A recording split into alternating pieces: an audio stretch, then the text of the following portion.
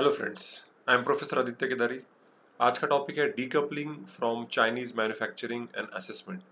तो आज के वीडियो में हम बेसिकली डिसाइड करेंगे can we really boycott all the Chinese products. ये रियलिस्टिक है कि नहीं, क्योंकि आज सोशल मीडिया पे और डिफरेंट वेबसाइट्स पे या न्यूज़ में भी ऐसा बोला जाता है कि we should completely boycott Chinese products. लेकिन इज़ इट रियली पॉसिबल? तो इसका रियल असेसमेंट बहुत इंपॉर्टेंट है। स्पेसिफिकली हम जब बात करते हैं तो उस बात को कोई एविडेंस होना चाहिए, कोई बैकग्राउंड होना चाहिए, बैकड्रॉप होना चाहिए। आप सिर्फ ये नहीं बोल सकते हो कि नहीं लेंगे, हम नहीं लेंगे। Like, is it going to really impact Indian economy? So let's see what is the exact issue. The border clashes with China and the COVID-19 pandemic have reignited questions about India's dependence on Chinese manufacturing. कि भैया हमको कितना उन पर depend है हम, और can we really become independent for manufacturing? In this context, here is a look into various economic and other factors for bringing in investments into India. क्योंकि जब इन्वेस्टमेंट हमारे देश में आएगा तो हम उसको मैन्युफैक्चरिंग सेक्टर में डालेंगे, और तब हम मैन्युफैक्चरिंग सेक्टर में अच्छा इवॉल्व होंगे, डेवलप होंगे, एंड वी विल अपना रिलायंस जो है चाइना पे वो कम हो जाएगा। How dependent is India on Chinese manufacturing? हम कितने उनके मैन्युफैक्चरिंग पे डिपेंड है, चलिए देखते हैं। India's imports from China in 2019-20 reached $65 billion। तो आप देख सकते हो कि विद रिस्पेक्ट टू फाइनेंशियली बहुत ज़्यादा डिपेंडेंस है, बहुत सारी चीज़ें हम इंपोर्ट करते हैं चाइना से। This is out of the $81 billion two way trade. तो $81 बिलियन का जो ट्रेड होता है दोनों के बीच में से, उसमें से 65 बिलियन मतलब ऑलमोस्ट टू थर्ड, मतलब 75 to 80% जो आता है वो चाइना से हमारे पास आता है। हार्डली 15-16% हम चाइना को मैन्युफैक्चरिंग प्रोडक्ट भेजते हैं, हम एक्सपोर्ट करते हैं। तो हम देख सकते हो कि बहुत ट्रेड इम्बैलेंस है।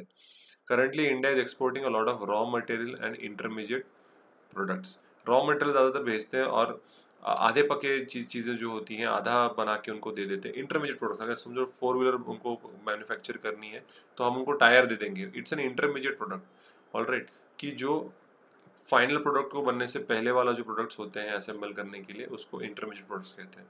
तो ज़्यादातर हम फिनिश प्रोडक्ट्स नहीं देते हैं, ज़्यादातर हम रॉ मटेरियल और इंटरमीडिएट प्रोडक्ट्स को देते हैं। On the other hand it is importing finish products from China. हम मोबाइल्स हो गए, उनके चार्ज, सारा पूरा A to Z finish product हम चाइना से लेते हैं। पूरी कार खरीदते हैं, पूरा मोबाइल खरीदते हैं, पूरा लैपटॉप, पूरा कंप्यूटर। हम उनको कोई चिप नहीं दे रहे, वो इंटरमीडिएट प्रोडक्ट है। हम उनको चिप दे रहे हैं, लेकिन वो हमें लैपटॉप दे रहे हैं। तो that means finish products from China हम ज़्यादा इंपोर्ट करते हैं।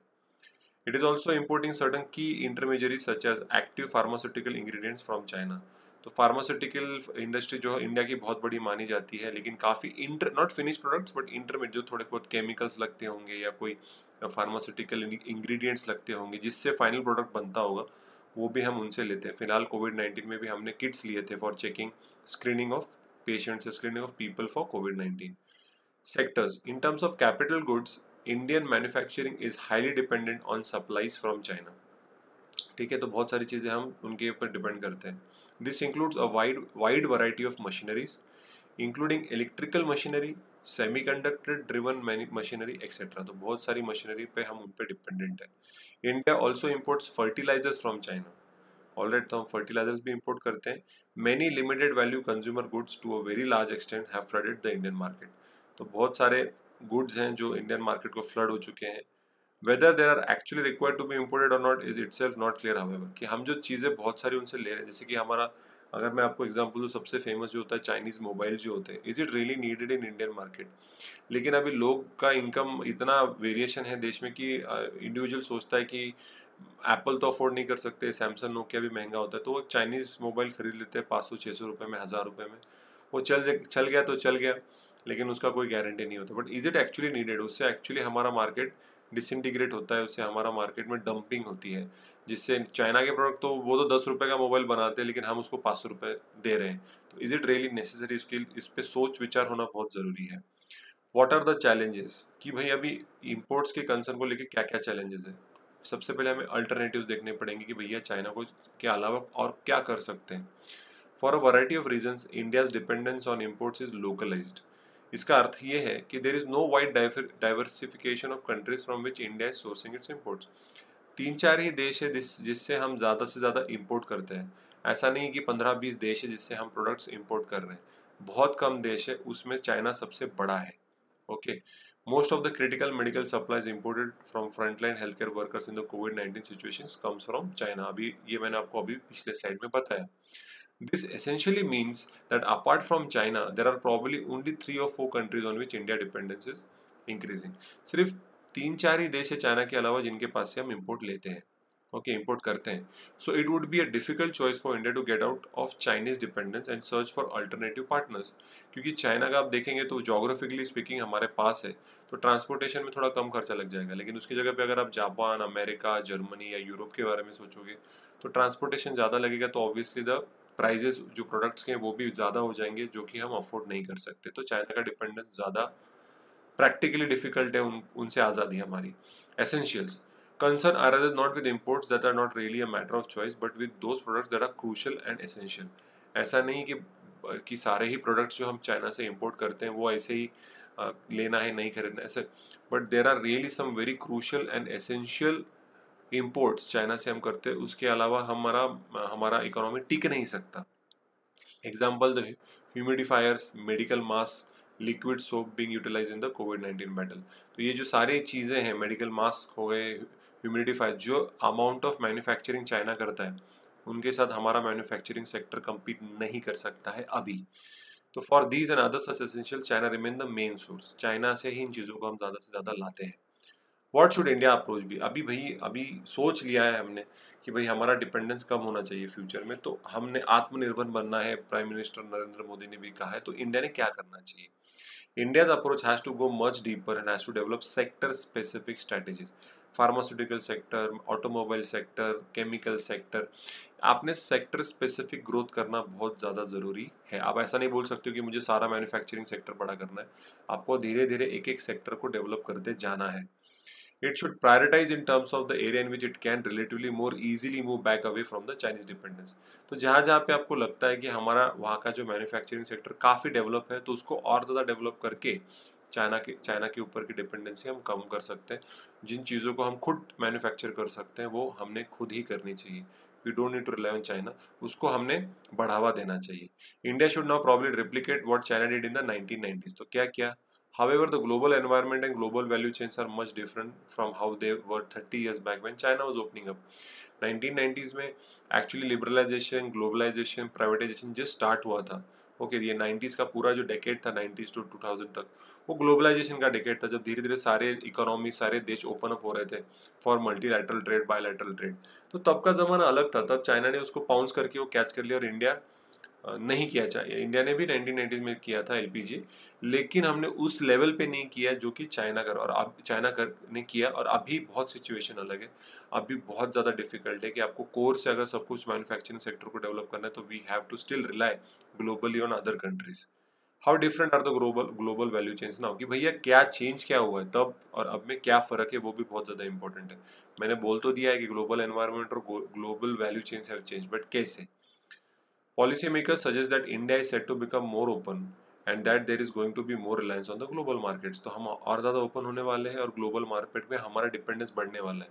तो अगर हम एक्सपोर्ट करने वाले हैं तो हमें कुछ ना कुछ तो इंपोर्ट करना ही पड़ेगा। स्पेसिफिकली अगर हमको मैन्युफैक्चरिंग प्रोडक्ट्स, फिनिश प्रोडक्ट्स बनाने, तो we will have to rely on raw material. उसके लिए हमको इंपोर्ट किसी न किसी देश से तो करना ही पड़ेगा। Unfortunately that possibility is far from reality, difficult है, ठीक है। China strategy in 1990s was a global market driven industrialisation strategy and export driven strategy. China की जो स्ट्रैटेजी थी, export export export export export, उनका दिमाग में एक ही था। Global value chains are now in fact becoming more local. अभी क्या हो गया है, कोविड-19 की वजह से सब फिर से ग्लोबलाइजेशन का ट्रेंड थोड़ा कम हो गया है। आत्मनिर्भरता, खुद मैन्युफैक्चर करिए, खुद उसको कंज्यूम करिए। तो अभी ये जो ग्लोबल मार्केट पे डिपेंडेंस हो गया, इवन WTO भी फेल हो रहा है मल्टीलैटरलिज्म के लिए। तो ये जो बहुत सारे इकोनॉमिक कॉरिडोर्स होते हैं उसमें अभी फिलहाल चाइना का जो, इसमें इंडिया नहीं बोल रही ज्वाइन करने के लिए। तो अभी ज़्यादा से ज़्यादा लोकलाइज प्रोडक्शन, लोकलाइज कंजम्पशन पे ध्यान दिया जा रहा है rather than global market driven. Countries are depending more on their own economies rather than on global market, क्योंकि भरोसा नहीं कर सकते। 2008 में रिसेशन हुआ, फिर जब ऑयल के प्राइस ऊपर नीचे होते हैं तो हम डिपेंड नहीं कर सकते बाकी के मार्केट्स पे, हमें खुद के मार्केट पे डिपेंड करना पड़ेगा। और इंडिया उस बारे में लकी कि इंडिया के पास बहुत बड़ा मार्केट है। This is perhaps an impact of the great recession of 2008। जैसे मैंने बोला 2008 की रिसेशन के बाद इम्पैक्ट हुआ कि खुद की मार्केट को आप स्ट्रॉन्ग करिए। सो जो चाइना की स्ट्रैटेजी थी वो अभी इंडिया को वर्क नहीं करेगी, तो हम उनको रिप्लिकेट नहीं कर सकते। What give China it's central place in global manufacturing, कि चाइना के पास ऐसा क्या है जिसकी वजह से उसको इतना ग्लोबल मैन्युफैक्चरिंग में इतना बड़ा जायंट है, manufacturing giant. China is so central to a very large number of global and regional supply chains. बहुत अभी इतना बड़ा उन्होंने ऑलरेडी टेक ओवर कर लिया है कि अभी it has become the centre of manufacturing. One is because China offers the capacity to businesses to develop the supply chains by considerable lengths within itself। ठीक है, business ease of doing business अच्छा है, business वहाँ पे बहुत जल्दी उसकी capacity develop करना उनके पास बहुत आसान है चाइना के पास। Not just a geography, China also has a broad base that is developed over different sectors and bye and large in most products. बहुत सारे सेक्टर्स में डेवलपमेंट है और वो बहुत अलग अलग तरीके से प्रोडक्ट मैन्युफैक्चर करते हैं। China's biggest value comes as a final stage assembler and that's where China proficiency in value chain happens। कि वो जापान से कुछ लेंगे, इंडिया से कुछ लेंगे, बाकी यूरोप से कुछ लेंगे, लेकिन वो पूरा जो असेंबल होता है, जैसे फॉर एग्जांपल एक मोबाइल हो जाता है हमारा, तो वो जापान, साउथ कोरिया, इंडिया से अलग अलग उसके इंटरमीडिएट प्रोडक्ट लेगा, लेकिन उसका पूरा असेंबली होता है वो चाइना में ही होता है। तो जब वो इंडिया में आता है तो मेड इन चाइना होता है, लेकिन उसकी क्वालिटी बहुत बढ़िया होती है। इट्स एन असेंबलर, कार हो जाए, मोबाइल्स, इलेक्ट्रॉनिक चीज़ें हो जाए, सारे चीज़ों का असेंबली चाइना में ही होता है। ग्लोबली बात करूँ तो मेजर मेजर एक्सपोर्टर है। Importantly, alongside being an exporter of assembled final products, China has also become a major consumer for final products। उनका खुद का मार्केट भी बहुत बड़ा है, उनकी पॉपुलेशन इंडिया से ज़्यादा है। सो ऑब्वियसली उनका जो भी वो प्रोड्यूस करते हैं वो खुद भी कंज्यूम करते हैं और इतना करते हैं मैन्युफैक्चर की ग्लोबल पूरे सारे दुनिया को वो भेज सकते हो, उस लेवल तक जा चुके हैं। In the post-COVID-19 situation, the business emphasis is to make value chain shorter, resilient and durable and locate them closer to the final demand market। तो अभी अभी जैसे मैंने बोला है, कोविड-19 की वजह से ट्रांसपोर्टेशन गुड्स का, सर्विसेज का, इंडिविजुअल्स का रुक गया है। तो अभी जो भी डिमांड सप्लाई चेन होगी वो छोटी होगी एंड ओनली जो मार्केट में डिमांड है वहाँ पे सप्लाई होगा। तो ये कोविड-19 की वजह से बहुत बड़ा सिचुएशनल चेंज हो चुका है। In this context undeniably China is more advantage, क्योंकि चाइना के आसपास इतने देश है, उनका जोग्राफिकल एडवांटेज है, बहुत सारे देशों के साथ बाउंड्री शेयर करता है। तो जो भी ऑलरेडी उनके पास उनका मार्केट सेटअप है, तो उनको सिर्फ कॉन्सेंट्रेट करना है, जहाँ पे डिमांड है वहाँ पे उनको सप्लाई करनी है। China continues to remain a major source of the final demand market. देखिए वो तो रहेगा ही रहेगा, क्योंकि बहुत सालों से वो जायंट बन चुका है। China's geography offers tremendous agglomeration advantages of moving back and forth across borders and integrated facilities। जैसे मैंने आपको कहा, जोग्राफिकल एडवांटेज है, बहुत सारे देश चाइना के आजू बाजू में, ऊपर रशिया है, Japan, north Korea, south Korea, Philippines, Malaysia, Singapore, India, Nepal, Bhutan, Pakistan, Afghanistan, Bangladesh, सब देशों के साथ वो ट्रेड कर सकते हैं। उसके बाद इज रिलोकेशन पॉसिबल। अभी जो बोल रहे हैं कि मैन्युफैक्चरिंग हब्स को चाइना से रिलोकेट करके आप इंडिया में आओ, बिकॉज इंडिया को देखा जा रहा है कि the next best alternative to China, तो is it really possible? Given the above factors, shifting supply chains physically out of Chinese geography and its connected arms would be hard, such as Hong Kong, Taiwan भी है उनके अंदर, तो ये बहुत difficult होगा क्योंकि ये ऑलरेडी एस्टेब्लिश्ड है। Whatever relocation was possible has already happened after the onset of the US-China trade war driven by tariffs। तो जो भी थोड़ा बहुत चेंज होने वाला था, क्योंकि ट्रम्प ने बहुत सारे टैरिफ उन पे लगाए हैं, तो जो भी रिलोकेशन होना था वो ऑलरेडी हो चुका है, अभी और क्या करेंगे? सो seeing that kind of relocation is likely anymore, और रिलोकेशन करना डिफिकल्ट है। Nevertheless, companies have moved out and are moving mainly to south east Asia, जो मलेशिया, सिंगापुर, कंबोडिया, लाओस, उस तरफ वो ज़्यादा फोकस कर रहे हैं, क्योंकि वहाँ पे सस्ते में मैन्युफैक्चरिंग हो सकती है। This offer scope for limited relocation and India should see way of attracting this, कि अगर कोई रिलोकेट कर रहा है अमेरिका, यूरोप, तो India should also attract this businesses and investments from foreign. Did make in India succeed in this regard? तो ये जो मेक इन इंडिया जो पॉलिसी है हमारी, डिड इट रियली सक्सीड? कर पाया, लोगों को इन्वेस्टमेंट ला पाया? So make in India initiative was a good opportunity for India to get the manufacturing sector back on track. अच्छी अपॉर्चुनिटी थी, but the country has not taken advantage of what it had actually planned for. India नहीं कर पाया। In the past 5 years with make in India programme in place, the dependency on China has actually gone up. जैसे मैंने बोला, अगर आपको manufacture भी करना तो रॉ मटेरियल लगेगा, तो चाइना पे डिपेंडेंसी हमारी बढ़ गई है पिछले 5 सालों से। इट्स अ जोक एक्चुअली, क्या बोले। The make in India strategy talked about FDI into manufacturing, correct, foreign direct investment बढ़ाने की बात कर रहे थे, but data reveal that foreign investment had preferred service sectors. Manufacturing sector में कोई इन्वेस्टमेंट नहीं कर रहा है, सब कुछ सर्विस सेक्टर में ही पैसा डाल रहा है। And many of this sectors are those where India does not need any investment, like IT services. IT industry हमारी इतनी स्ट्रांग है, वहाँ पे एफडीआई की क्या जरूरत है। मैन्युफैक्चरिंग में जैसे फॉर एग्जांपल मोबाइल हो गए, व्हीकल्स हो गए, बहुत ही बेसिक मैन्युफैक्चरिंग हो गई, उसमें हमें एफडीआई की ज़रूरत है। We don't need in IT sector. IT हमारा इंफॉर्मेशन टेक्नोलॉजी इतना स्ट्रांग है, उसमें और पैसा डाला जा रहा है, उसका हमें कोई ज़रूरत नहीं है। अब क्या करना चाहिए? Despite being one of the most open economies and offering attractive terms to foreign investors, India has attracted very little investment. जैसे ने वाला बहुत लिटिल इन्वेस्टमेंट ये किया है। India should analyse the gulf between FDI inflows into China and into India. China और India का comparison करेंगे तो चाइना में एफडीआई बहुत ज़्यादा है। The policy should look at the wholesome picture to address the varied factors that go into making attracting investments work। भाई क्या क्या क्या फैक्टर्स हैं जिससे हम इन्वेस्टमेंट बढ़ा सकते हैं? तो चलिए देखते हैं कि what are the different factors, की factors which can attract investment. तो सबसे पहला आता है skills. Certainly there are skill set problems in India. Population बहुत ज़्यादा है, लेकिन लोगों, अनस्किल्ड और सेमी स्किल्ड लोग बहुत ज़्यादा है इंडियन पॉपुलेशन में, एक्चुअल स्किल्ड लेबर बहुत कम है। Foreign investments get into the sectors where there R acknowledge skills, like हमारा आईटी सेक्टर, जैसे मैंने बोला हमारा आईटी प्रोफेशनल, आईटी सर्विसेज बहुत बढ़िया है, तो वहाँ पे ही पैसे इन्वेस्ट करें क्योंकि वहाँ पे ऑलरेडी स्किल सेट है। But there are no similar skill sets in manufacturing, वहाँ पे नहीं है। Infrastructure, foreign investment are not to be seen as those who come to develop India. वो डेवलप के लिए नहीं आते, वो पैसा कमाने के लिए आते हैं। दे rather come to make profit as a part which development might happen. Okay, so when it comes to investments, besides having a good policy, there is a need for supportive infrastructure to make profits। तो India ने अपना infrastructure manufacturing sector में इतना strong करना चाहिए कि foreign investment आ सके। India lakhs many of the advantages that China has लोकेशनली, example ports, ठीक है। चाइना के पास बहुत सारे पोर्ट्स हैं, हमारे पास बहुत कम पोर्ट्स है, जैसे मैंने कहा, तो उनके पास नेचुरल जोग्राफिकल एडवांटेज है। Productivity, there is a view that since the ways rates are low in India, investments are going to come here. This में नॉट वर्क एज एक्सपेक्टेड। लोगों को लगता है वेज रेट्स कम है तो इन्वेस्टमेंट आएंगी, ऐसा नहीं होता। It actually productivity linked wages that matter, and productivity in India is less increasing. तो अगर आप देखोगे तो productivity in India is much less than China, और स्किल्स भी कम है, इंफ्रास्ट्रक्चर डेवलपमेंट की भी ज़रूरत है। अब लैंड की अगर बात करें, from 2005 after the special economic zones SEZ policy, the government in India has gone and acquired land all over the places. SEZ policy में बहुत सारी ज़मीनों को उन्होंने एक्वायर किया गवर्नमेंट ने। So land is not an issue पर से now in India to attract investment. Land का प्रॉब्लम नहीं, लैंड का सही चल रहा है। रेड टिपिज्म की बात करेंगे तो is a constraint in business functioning. Red टिपिज्म मतलब हमारे यहाँ पे फाइलिंग बहुत होती है, ये फाइल, ये डॉक्यूमेंट, ये चाहिए, वो चाहिए, कि आदमी पागल हो जाता है। यार मैं बिजनेस करने आया हूँ, कि मैं प्रूव करने आया हूँ कि I am this, I am Aditya Kedari, ये देखो मेरा आधार कार्ड, ये देखो मेरा पैन कार्ड, ये देखो मेरा वोटर आईडी, ये देखो मेरा driving licence.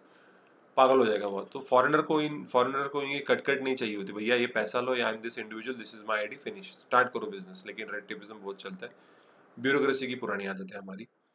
Much needs to be done on grounds in this regard despite the development in the ease of doing business ranking। तो ease of doing business ranking हमारी improve जरूर हुई है, लेकिन रेड टिपिज्म के बारे में अभी भी इंडिया पीछे है।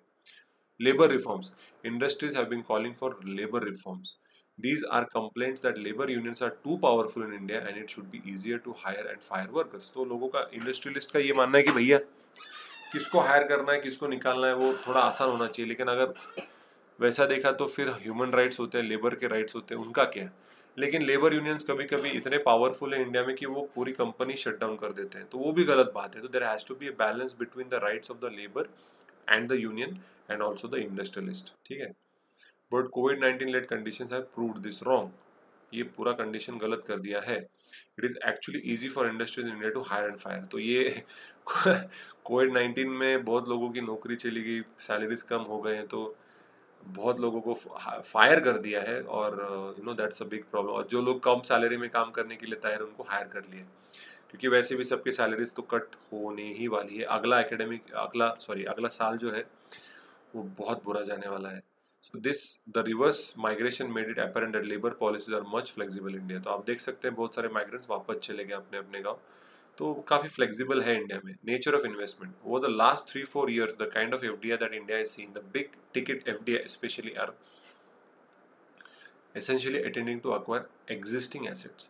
तो जो कि ऑलरेडी इंफ्रास्ट्रक्चर जहाँ पे भी डेवलप है उसी को कैप्चर करने की कोशिश कर रहे हैं rather than developing new infrastructure and assets. ठीक है, example वॉलमार्ट्स acquisition of a large stake in Flipkart, Facebook, इन रिलायंस जियो, जो कि ऑलरेडी एक अच्छा खासा एसेट है उसमें इन्वेस्टमेंट की गई rather than developing the asset in itself. तो डेवलपमेंट के लिए कोई नहीं आएगा इंडिया में। None of this was in the nature of a typical greenfield investment. Greenfield investment मतलब स्टार्ट से उस पूरा एसेट को डेवलप करना, which is capable of creating substantial jobs and other additional capacity. लोग पैसा दे रहे हैं, उनको और सब कुछ रेडीमेड चाहिए, अच्छा स्किल सेट चाहिए, ज़मीन चाहिए, रेटिविज्म नहीं चाहिए, लेबर रिफॉर्म, किसी को हायर फायर करना आसान चाहिए, और इंफ्रास्ट्रक्चर रेडी अवेलेबल होना चाहिए। कोई डेवलप करने वाले आने वाला है नहीं। समझ ले market. One thing India can probably offer, unlike to the small degrees of many other countries, is Southeast Asia is a huge domestic market. हमारे इतना मार्केट साउथ ईस्ट एशिया में किसी का नहीं है। हमारी पॉपुलेशन जिंदाबाद। बहुत ज़्यादा पॉपुलेशन है। For instance economy like Vietnam, Malaysia, Thailand, Cambodia, Bangladesh, all are competing for a slice of the pi of the relocated supply chain. इन सबका पॉपुलेशन भी मिला मिला लो तो फिर भी हमारा महाराष्ट्र का या यूपी का पॉपुलेशन ज़्यादा है। तो this countries do not have the kind of market that India has. तो हमारे पास मार्केट की पावर है, तो अगर फ्यूचर पॉइंट ऑफ व्यू से सोचो तो बहुत बढ़िया है। But they have the ability to provide access to other markets in far more effective fashion. बाकी देश प्रोवाइड एक्सेस कर सकते हैं। ठीक है, एग्जाम्पल वियतनाम का जो एडवांटेज जो इंडिया के पास नहीं है, recently concluded a free trade agreement with the European union. इसके क्या एडवांटेजेस हैं? Some business from China can get relocated in Vietnam, taking advantage of the European market, and they can also export back to China. Businesses will have the advantage of the greater ASEAN and Asia Pacific region, which is basically following a strategy of scaling up markets if one's domestic market is relatively small. तो Vietnam का जो geographical location है उससे वो China से भी आप import export कर सकते हो और साउथ ईस्ट एशिया में भी कर सकते हो, जो कि बहुत अच्छा एडवांटेज है जो कि इंडिया के पास नहीं, जो वियतनाम के पास है। India should work to harness the strength of its dominant domestic market. हमारा मार्केट पे हमको एम्फसाइज करना बहुत जरूरी है। Utilising India's market potential is link to the overall strategy of widening the manufacturing sector. हमें अपना मैन्युफैक्चरिंग सेक्टर वाइड करना है, बड़ा करना है, and allowing the manufacturing sector to absorb more labour. देखो हमारे पास बहुत लोग हैं, बहुत माइग्रेंट है, बहुत अनस्किल्ड लेबर है, सेमी स्किल्ड है। जॉब जनरेशन बहुत जरूरी है, specially from agriculture, having a more resilient manufacturing sector and thus reducing the dependence on China. ठीक है, अब या कंट्रीज लाइक चाइना, ठीक है, जो 3-4 और देश हैं जिनके साथ हम डिपेंड करते हैं।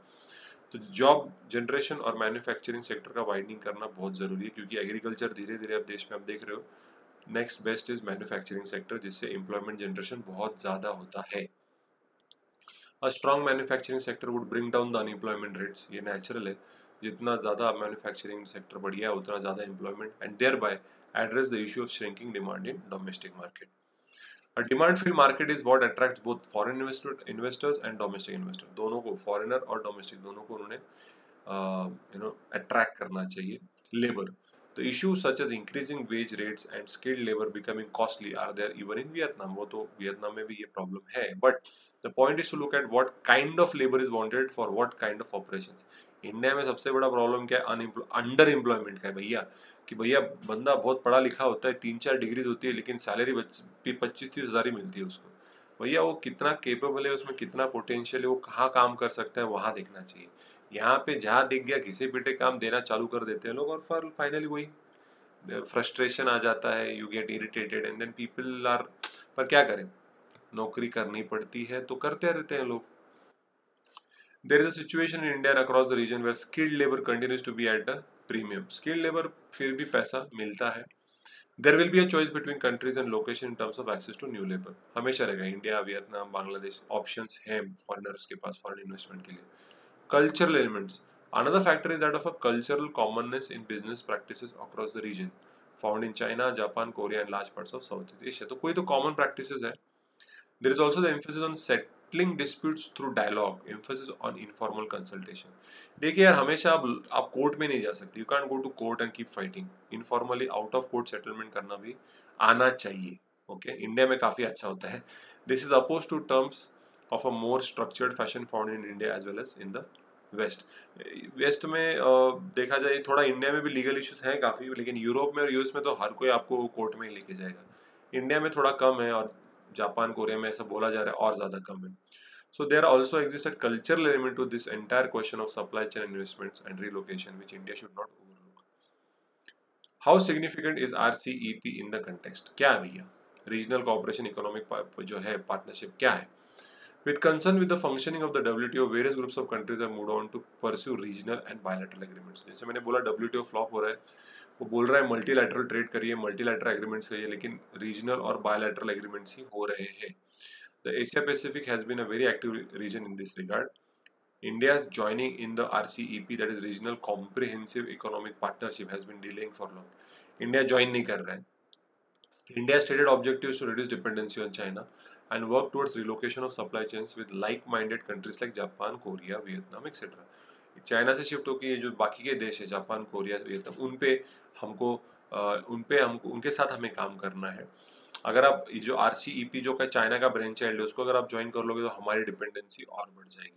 Now all this countries are member of RCEP. अब ये सारे देश जो है जापान, कोरिया, वियतनाम, उन्होंने ये तो ज्वाइन कर लिया है और हम नहीं कर रहे हैं. Naturally, these are going to work on the same rules of origin that RCEP is going to give them. So, ये भी RCEP के हिसाब से काम करेंगे, उस हिसाब से टैरिफ्स, टैक्स रेट्स ये उसके हिसाब से डिसाइड करेंगे. तो इनडायरेक्टली हम ज्वाइन ही करने जैसा ही हो रहा है वो. So, in essence, India is trying to position itself as a hub and to relocate supply chains along with countries that are part of a completely different sub-regional trade understanding. तो उनका way of functioning अलग होगा, हमारा way of functioning अलग होगा. तो should we join, should not we join, should be reconsidered. With such contradictory objectives in place, the RCEP gains a significant role. तो आप देख सकते हो कि जिन देशों के साथ हमें काम करना है वो इस RCEP के ऑलरेडी मेंबर हो चुके हैं. तो we should reconsider about joining or not. India should go ahead and make its stance about engagement with the trade agreements clear. ये जो देश हैं सारे, इनके साथ क्लियरली बताना चाहिए देखिए कि हम ऐसा ही काम करेंगे, RCEP के हिसाब से नहीं चलेंगे. वो क्लियर बताना बहुत ज़्यादा ज़रूरी है. How does the future look? Given the trends in the last few years, India seem to have gone more protectionist. वो protectionist हमारे borders और हम आत्मनिर्भर हो रहे हैं, हम self reliant हो रहे हैं. ज़्यादा हम ट्रेड पे बिलीव नहीं कर रहे, एक्सपोर्ट इंपोर्ट हम ज़्यादा नहीं कर रहे, एक्सपोर्ट करने की सोच रहे हैं, इंपोर्ट हम कम कर रहे हैं धीरे धीरे. तो प्रोटेक्शनिस्ट पॉलिसी, गवर्नमेंट के जो इंडस्ट्रीज़ हैं, हमारी मैन्युफैक्चरिंग सेक्टर, सर्विस सेक्टर को हम प्रोटेक्ट करने की कोशिश कर रहे हैं. हमारे डोमेस्टिक मार्केट को हम फॉरेन के ब्रांड से, फॉरेन के फिनिश प्रोडक्ट से बचाने की कोशिश कर रहे हैं. That is why protecting our domestic market. That is protectionist. The average tariff have actually gone up. तो अब टैरिफ बढ़ चुके हैं. Likely the tariff policy going to be more protectionist. अभी टैरिफ बढ़ाएंगे तो जो फिनिश प्रोडक्ट्स भारत में आएंगे वो और ज़्यादा महंगे हो जाएंगे.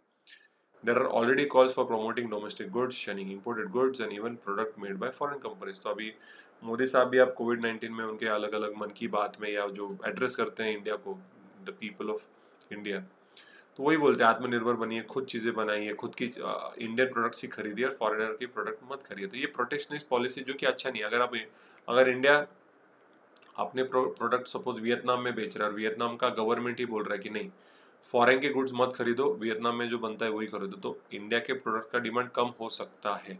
सो हम वियतनाम में बोल सकते हैं भाई आप क्या कर रहे हो, हम आपको प्रोडक्ट्स बेच रहे हैं, वाई आप उस पर टैरिफ बढ़ा रहे हो, उसकी कीमत बढ़ा रहे हो. तो आप वियतनाम के साथ जो ट्रेड करोगे उसमें कम हो जाएगा ट्रेड, तो ऑब्वियसली इंडिया पे इम्पैक्ट होगा. तो उसी तरीके से आप चाइना, अमेरिका, यूएस के साथ अगर डील करोगे, सॉरी यूरोप के साथ डील करोगे, तो वो भी आपके साथ प्रोटेक्शनिस्ट पॉलिसी चालू कर देंगे और आपका ट्रेड ओवरऑल कम हो जाएगा. This would mean India trying to take up the path of import substitution. ठीक है, इम्पोर्ट करने से अच्छा है कि खुद के घर में आप कुछ मैन्युफैक्चर करें. But in reality it is hard to bring an indigenisation in everything, from air conditioners to furniture to leather products etcetera. सब कुछ हम नहीं प्रोड्यूस कर सकते, रिस्ट्रिक्शंस होते हैं, नेचुरल रिसोर्सेज नहीं होते कोई कोई चीज़ को जो इंडिया में हम मैन्युफैक्चर नहीं कर सकते, वो हमें बाहर से ही इंपोर्ट करना पड़ेगा.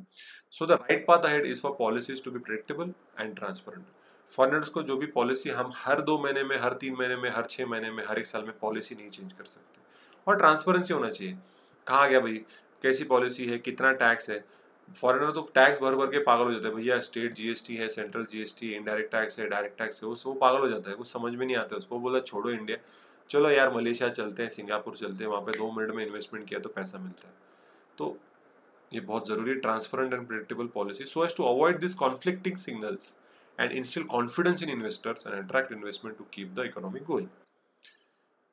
काफ़ी बड़ा वीडियो था. तो आपको ये बात समझ में आ गई होगी कि चाइना पे हमारा बहुत ज़्यादा डिपेंडेंस है और सडनली आप उसको बोल रहे हो कि आप सब कुछ बैन कर दो, टिकटॉक बैन कर दो, या जो भी ऐप्स आप उसको इस्तेमाल करते हो चाइनीज ऐप उनको आप मत इस्तेमाल करो, उससे हमारा ज़्यादा कुछ फ़र्क नहीं पड़ेगा। ये बोलते हैं कि इतना बड़ा ओशन है, उसमें से एक तिनका अगर आप बाहर निकालोगे तो उससे ओशन को कुछ फ़र्क नहीं पड़ता है। तो इसके लिए हमारा मैन्युफैक्चरिंग सेक्टर को बहुत डेवलप करना ज़रूरी है। हमारा infrastructure, labour reforms, skill sets, हमारे एक्विजिशन ऑफ लैंड हो गया, रेड टिपिज्म कम करना पड़ेगा। So overall ease of doing business बहुत, उसकी रैंकिंग और ज़्यादा बढ़नी चाहिए। हमारे पॉलिसीज प्रिडिक्टेबल और ट्रांसपेरेंट होने चाहिए ताकि एफडीआई हमारे मैन्युफैक्चरिंग सेक्टर में आए। और ये ध्यान में रखिए कि कोई भी इंडिया का डेवलपमेंट के लिए पैसा नहीं देगा, ठीक है। बहुत कम लोग होंगे जो देंगे, वो ऑलरेडी वही इन्वेस्ट करेंगे जहाँ पे इंफ्रास्ट्रक्चर स्किल्स सब रेडी है, जैसे कि हमारा IT sector. So I hope आपको ये वीडियो बहुत अच्छा लगे। आप शेयर करिए, कमेंट करिए। अगर आपको कोई भी डाउट होगा with respect to this topic और with respect to any current affairs, you can kindly ask the questions in the comment section. Thank you. Professor Aditya Kedari signing out. जय हिंद।